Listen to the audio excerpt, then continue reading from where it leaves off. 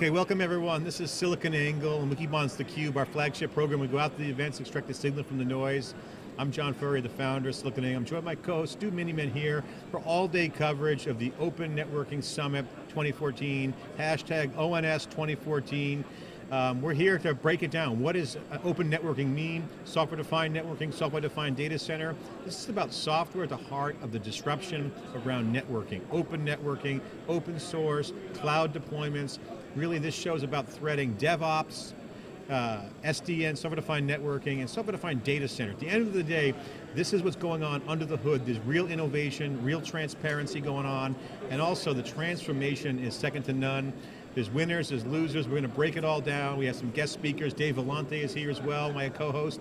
He's getting some stories. And Scott Rainovich is here, our new co-host of theCUBE. We're going to interview him. He's an analyst in the networking space.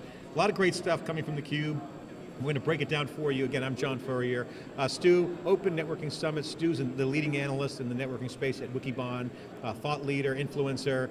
He's coming up on all the indexes on influencers around networking. Stu, welcome to this session. We're going to break it down. Got a lot of great guests, Martin Casada, Brocade, tons of geeks, talking speeds and fees, but also about the marketplace. There will be winners, there will be losers. What's your take of the show? Why is this show so important? What is the real transformation? What's disruption? Where's the innovation? And what's your take? Yeah, thanks, John. And definitely we're excited to be here because this is the center of the future of networking. If you walk around this show, there's definitely religion that open source is going to completely transform networking. As you said, that's really the theme of the show.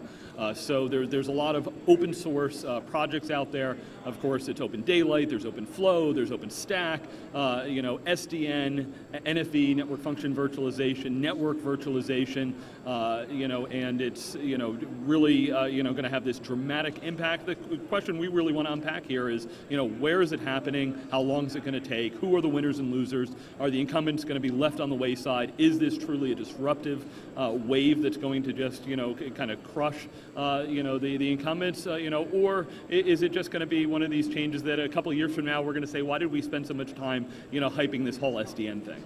Well, we're monitoring the crowd on our crowd chat platform. We got all the data on what the crowd is saying here on site with our analysts and reporters. We also got our crowd spotting, crowd chat technology. We're watching what's happening in the social sphere. And Stu, I can tell you right now, there is a lot of cloud momentum driving this space, really forcing function around networking, because if you look at the trend data, which I posted on Twitter, if you go to twitter.com/Furrier, I posted two charts from two dynamic verticals, software-defined data center and software-defined networking.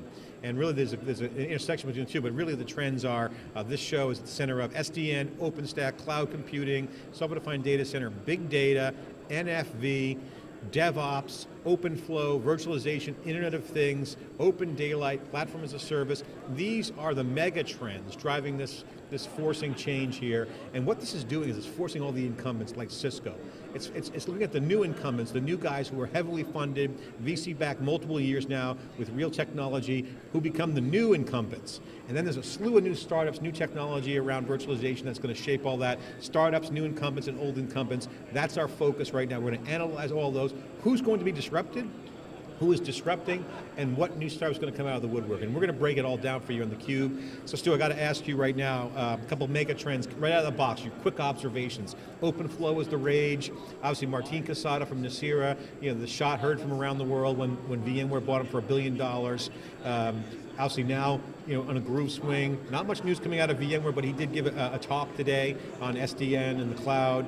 And in general, how does this reflect into the cloud momentum around DevOps? Yeah, so John, great question, because cloud is where this whole SDN wave is starting. If you look at, Vinod Khosla, gave a keynote this morning, and the seminal example that's always given on SDN is Google.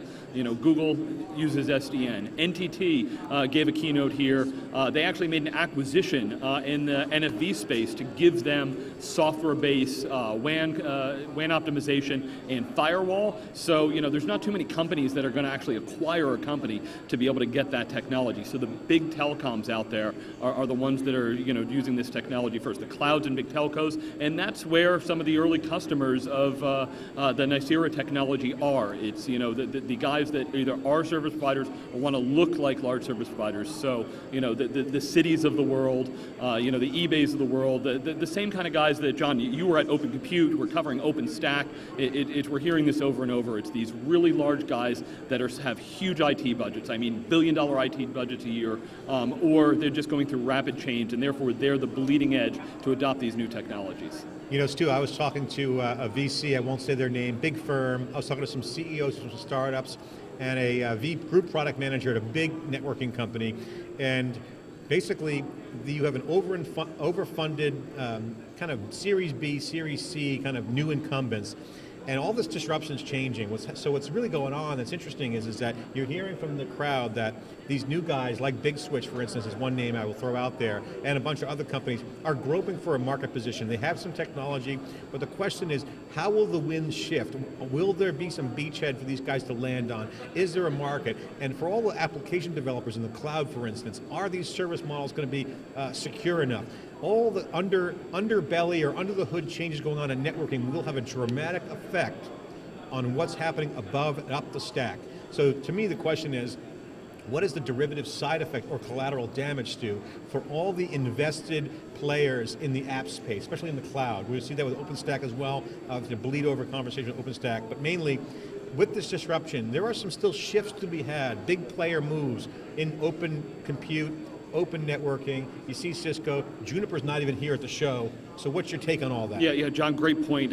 So somebody on Twitter this morning made a conversation that the vendors and most practitioners really think in kind of products and equipment. We for so long have thought that I buy either an appliance or I buy a box and the software comes with it. There's this unbundling going on, and John, you talked about applications. Applications are absolutely where there's huge white space in the networking world.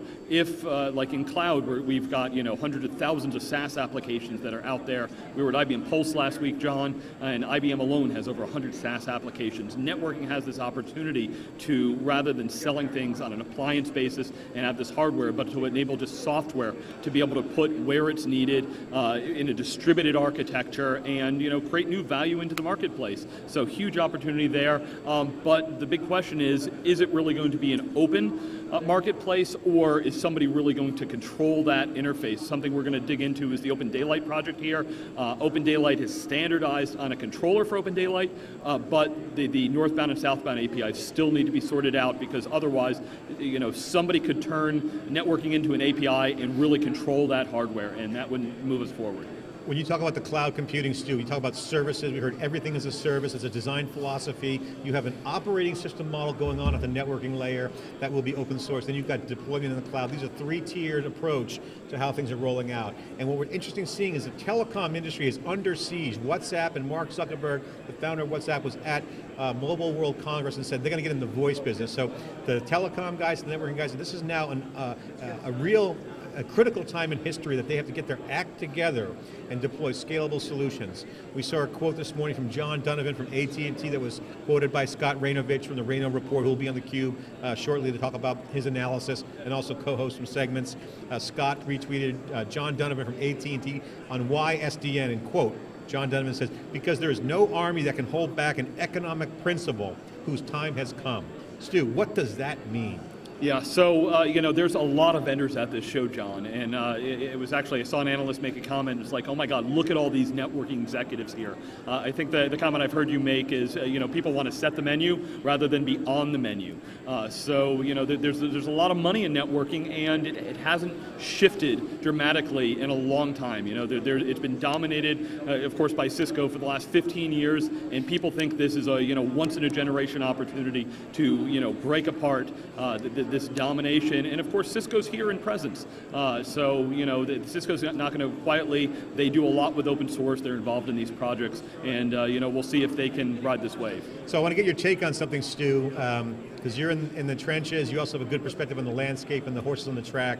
Two comments. One, you see kind of the net neutrality message come up on some tweets, and people are talking about around SDN and NFV will not impact net neutrality. People disagree with John Donovan's statement from AT&T who said that. People don't agree with that. They think, deep packet inspection, these are things that are in the package that could affect traffic flows, not just on policy and or managing routes, et cetera, but also net neutrality, privacy, shaping traffic, deep packet inspection.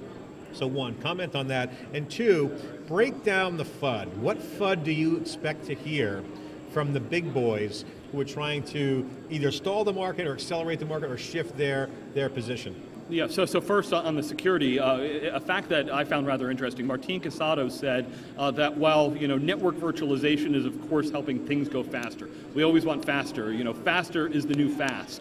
But he said 40% of the deals that VMware is doing for network virtualization are because of security. We've discussed lots that cloud can actually be more secure than what you've done before, because anytime we change a paradigm, there's that opportunity to really set your policies and get things right, as opposed to just having all that legacy baggage that you had before. There is obviously that risk, especially when we're talking about cloud, as to who gets access to your information and how we can get in. I don't know that SDN is necessarily a silver bullet or leaves you open, but security needs to stay there. And the second topic, the FUD. Yeah, there's always FUD at the show from the disrupting parties, also from the people being disrupted who want to put the heat shield up and try to reflect some of that FUD. Yeah, so the FUD is, of course, first of all is, what is SDN? I was a little disappointed. Some of the people on the show here seem to have a rather narrow definition of what SDN is. It's only a controller-based solution. We're going to be talking to some of the solutions that are being displayed here at the show that might go a little bit beyond that. SDN is about making the environment simpler, making it more automated, making it be able to scale. And I don't think there's only one solution to do that. We want to have an umbrella that's going to move us forward to the new networking. The FUD is always, it's not ready, it's not safe, you're not really going to save that money, and oh, by the way, the big thing is it's going to put all your engineers out of jobs. And what are you going to do when you're going to have chaos in your organization? Is it ready for prime time? Is SDN and scaling SDN networking for the scalable apps in the cloud where you need to have a modular approach for services, endpoint management, virtualization, Internet of Things comes into question. What is the edge of the network? All these things are being discussed. What is your take on that? Is it ready for prime time? What's your take? What I love about technology like this is it's been proven. If you say Google's been using some of this technology for a couple of years, the hyperscale players are pushing that bleeding edge, and therefore say, if it can work in the largest of data centers, can it work down market? So SDN is not a solution. There's lots of different projects out there. Open Daylight's been making some good progress, but really their first full instantiation of the code only got released at the end of last year. And obviously there's a maturity cycle and upgrades that need to happen. And as customer deployments happen, we will bake these out. But the cost economics are so compelling for some of these solutions that when I talk to the experts in this field, peers of mine, the general belief is that this is going to happen. We're just kind of arguing over when this wave kind of hits the beach. Let's talk about the folks that are waiting to be disrupted, and those are the old incumbents, Cisco and Juniper in particular. Juniper's not even here at the show. The company's sideways right now. Cisco, the big gorilla company, which is also a sponsor of theCUBE. Thank you very much, Cisco, for sponsoring us, for allowing us to be here. But Cisco, obviously, is the big battleship. And you got HP's, Bethany Mayer now in a new position of NFV, service providers, some folks left at HP networking. What's going on with those guys? So to me, those are the three major players. What's your take on those three guys and their position? Obviously they're waiting to be disrupted. Can they be a disruptor before they're disrupted? What's your take? Yeah, so Cisco's the easy one to look at, because of course Cisco is really more like 100 companies. Cisco has many positions in this space. They've got a lot of moves and they've got a lot of money. And you never argue against that army of Cisco certified engineers that they have out there, people whose jobs are really tied to what they're doing. Cisco isn't the first company that I think of when I look at open source, but they do have a lot of people involved in it. Cisco is always kind of tagged with, well, they just kind of do their own thing and maybe they're proprietary, but I've always found that Cisco usually kind of, moves the technology forward, and then they work very closely with the standards community. They've definitely got a lot of things going on, in open source. They've donated code to Open Daylight. They're working on OpenStack. We're going to have Dave Meyer on, who's heavily involved in Open Daylight and now works for Brocade. He used to work for Cisco, and he says, code is the coin of the realm, and that's how people in open source really look at this. If you've got people contributing to code, so I want to ask, we're going to have Dave Ward from Cisco on. How much is Cisco contributing to code? One of the big knocks you talk about cloud is Amazon uses a ton of open source. They are not a contributor of that. So when you talk about these open source communities here, if you're giving back to the community and you're participating in it, they want to embrace you and they want to work with you. If you're not, they want to kill you. This is live. We are live in Silicon Valley in Santa Clara. This is theCUBE, our flagship program. We go out to the events, extract the signal from the noise. For the Open Networking Summit 2014, Stu, I got to say this show kind of feels like a dusty old show when I first got the wind of this, but when you look at what's happening with Open Compute and OpenStack, the people have a spring in their step. The urgency to get something out there that's going to scale for value for enterprises is on the table. There's a lot at stake, a lot of money at stake, a lot of market share at stake, a lot of market positions. And again, old incumbents, there's new incumbents, and now there's the new upstarts. So we're going to hear it all from the analysts, from the CEOs, from the tech geeks. Here on theCUBE, we're live in Silicon Valley. This is John Furrier, Stu Miniman, and Scott Rainovich coming on. Dave Vellante as well will make a guest appearance. He's out scouring the landscape for some stories. He'll be on theCUBE. We're live, very relevant show, Stu. Quick to wrap up this intro segment. What's your take? What's your take on the vibe? Why is Open Networking Summit relevant this year? Yeah, John, so absolutely, this is where networking is going. So there's a lot of people, coding on the projects, getting involved, learning about the technologies, and finding out how it's relevant for what they're doing. There's so many different pieces. It's in the data center, it's in the cloud, it's in wireless, it's in the WAN. There's lots of different pieces here, and there's no doubt that it's going to have a huge impact. Just like on the server side, we see how the ODMs are taking over a lot of the marketplace. Cloud and that shift of applications from legacy to more modern applications. This all kind of ties together, and definitely excited to unpack this trend because if I've gone to shows like Interop over the last few years, it feels like it's been dying for the last 10 years, and this is where it's taking off. Still plenty of questions. Big question. Friend of the show, Abner Germanow, said last year everybody was talking about OpenFlow, and there's very little talk about it here. So there's a lot of churn, a lot of froth in the marketplace. For all the VC and startups going on here, other than Icira, there hasn't been another big bang. So is there going to be huge value created in the marketplace? It's absolutely going to change the way that customers look at networking over the next 3 to 5 years. This is the future of networking here. This is theCUBE. We're innovating. Our mobile newsroom is here. We got guys on the ground writing stories. I'm John Furrier. Stu Miniman. If you're watching, mark your calendars. At 3 o'clock today, Martin Casado, always a guest favorite. We'll start right. It'll be a heavy-hitting session. We got Microsoft Group Product Manager coming on at 1:30. Brocade Chief Scientist at 2 o'clock. And just a lot of great guests. We have CTO of Engineering, Chief Architect Cisco at 4:30. We have Kelly Wasner, Stateless Network CEO at 5 o'clock. And we're going to go all the way to 6:30. We get some VCs in here. I saw Andreessen Horowitz is here with some other ones. We'll try to get Peter Levine on and others. So stay with us. This is theCUBE on SiliconANGLE.tv. Exclusive coverage of ONS 2014, the Open Networking Summit. We'll be right back with our first guest.